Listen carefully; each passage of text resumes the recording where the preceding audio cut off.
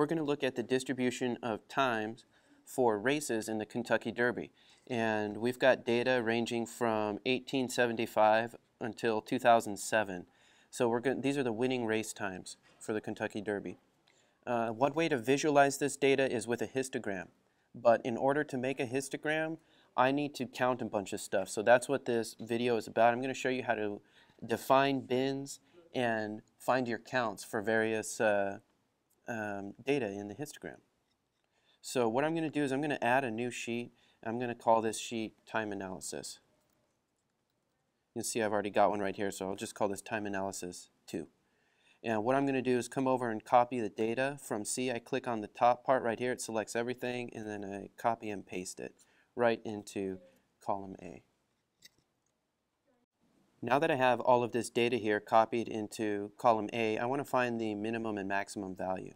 So I'm just going to put some labels here, and I get to use this handy little function called min, and there's a similar one for max. So I'm going to do the minimum of A2 to A134, and pops up for me right there. And right here it's the same thing but with max. A2 to A134. Okay, so next thing I want to look at is the range, and the range is always the difference between these two numbers. So I'm going to set this equal to this cell minus this cell. Now when I do things this way, we're going to see that we have automatic calculations happening for us when I reference cells instead of just typing in their numbers. After I look at the range, I want to put something for the number of bins. Okay, we're just going to start with a value of 10 bins. We can choose whatever we want here. Now what I need to do is I need to know the width of the bins. So the bin width is going to equal the range of my data. This is how wide my data is overall, and I'm going to divide it by my number of bins. So again, I'm going to reference these so that calculations are performed automatically if I change the number of bins here. So this is going to be equal to the range divided by number of bins. Okay, and there's my bin width. Now I want to show you a handy little trick in Google Spreadsheets. In some spreadsheet programs, if you start a pattern like this and then you come through and drag, it'll automatically fill it in for you. But Google Docs doesn't do that. It thinks you mean take the value from the one you're dragging from and fill it in for the rest. So we want to do things a little differently in order to count here. I'm going to put a 1 in the first cell here, and then this cell right here, I'm going to set it equal to the cell that came before it plus 1. Okay? And so we get a 2 out of that. Now when I drag down right here, let's see what happens. I get a 3.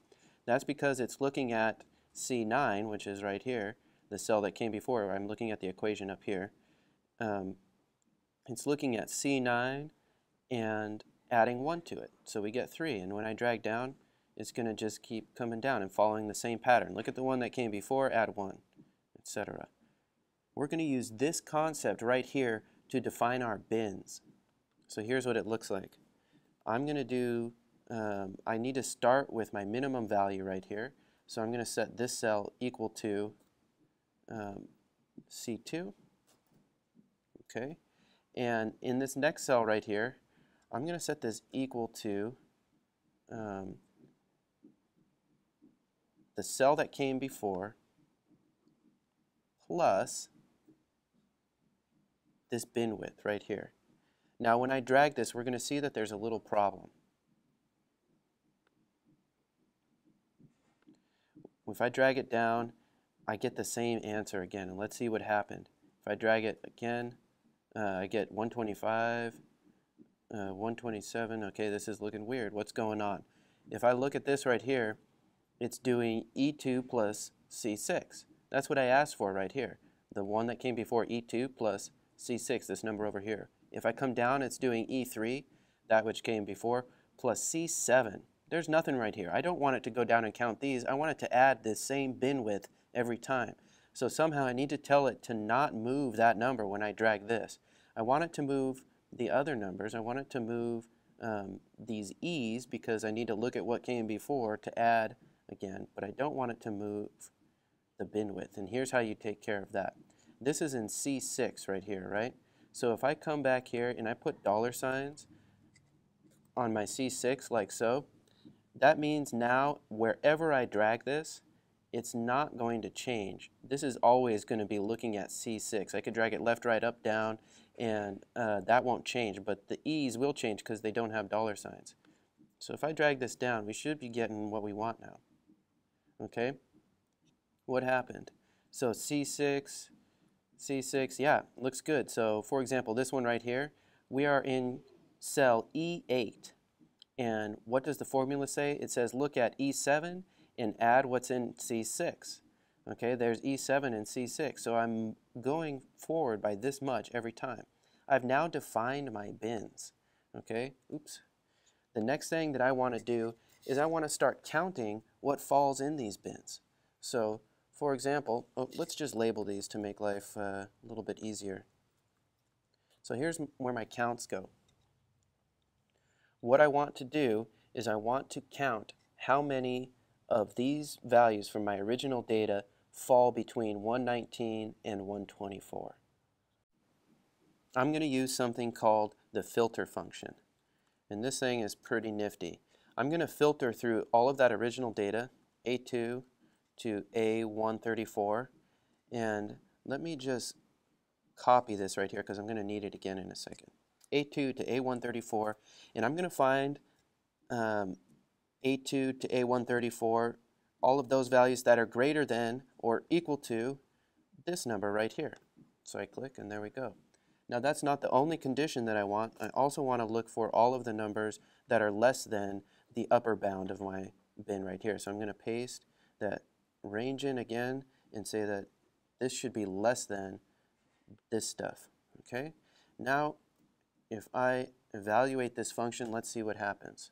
Okay, it went through all of my original data right here, and it found all of those numbers that fit those two conditions that I typed in. But I don't really want to look at all of these numbers right here. What I really want is the count of them. Okay, so I need to count, and I'm just going to put a count function on the outside of all of this. Now this looks pretty crazy. That's why I built it up from the inside out. So first we're filtering through the data, finding the values that fall between these 2 points, and then I'm going to count all of that. Okay? And there it is. There's 72 data points that are falling between here and here. So what's next? Well, let's drag this and see what happens. Okay? Looks like we've got something going on, but let's take a look at the equation right here. Notice that this says A3 to A135. I don't like that. A3 to A135 means that it's starting at this data point, which means it's skipping that one, and it's going all the way down to A135, which doesn't even have a data point in it. I can't even go lower on this sheet. So that means that I need to put these absolute references in here. I need to fix this. I need to come back and I need to put the dollar signs where I don't want stuff to move. So I don't want these things to move right here. However, I want E2 and E3 to move because E2 and E3, that's defining the range that I'm counting the values in between. So let's take a look at what happens now. If I stretch this down a few, I come to this one, A2 to A134 is still there, but E3 and E4 is what I'm looking at now. There's E3 and E4. That's what I want. It moved on to look at the numbers between these next two bins. Okay? And so if I'm stretching this all the way down, we see that there's a point where we reach all zeros. That's because I've gone past my maximum value. So how many values are there that are 177 over in this? There's none because my max value was only 172. That's why these are all zeros. But let's take a look at what we've gained from linking everything up now in this spreadsheet. If I change this number over here, 10, if I change it to be 20 bins, this should automatically update all this stuff for me. Look what it did. It updated the bin width, it changed these values here, and this automatically updated. And now what I can do is I can go and I can use these counts right here to plot a histogram. And Unfortunately, Google Docs doesn't have any good ways of doing a histogram. It's just going to do a bar chart for us, but we can use these to plot one by hand or any other tool that you like.